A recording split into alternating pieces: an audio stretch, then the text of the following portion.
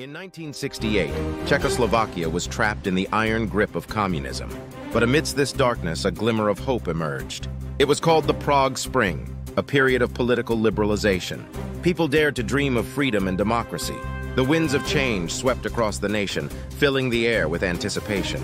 The people yearned for a taste of liberation from the chains of oppression, but their dreams were shattered. In a cruel twist, Soviet tanks rolled into Prague, crushing their hopes. The streets echoed with cries of despair and defiance. The world watched in horror as the hammer of communism struck down the fragile buds of democracy. The Prague Spring was crushed underfoot, leaving a trail of heartbreak and shattered dreams. But the spirit of freedom still lives on, a testament to the unyielding human desire for liberty.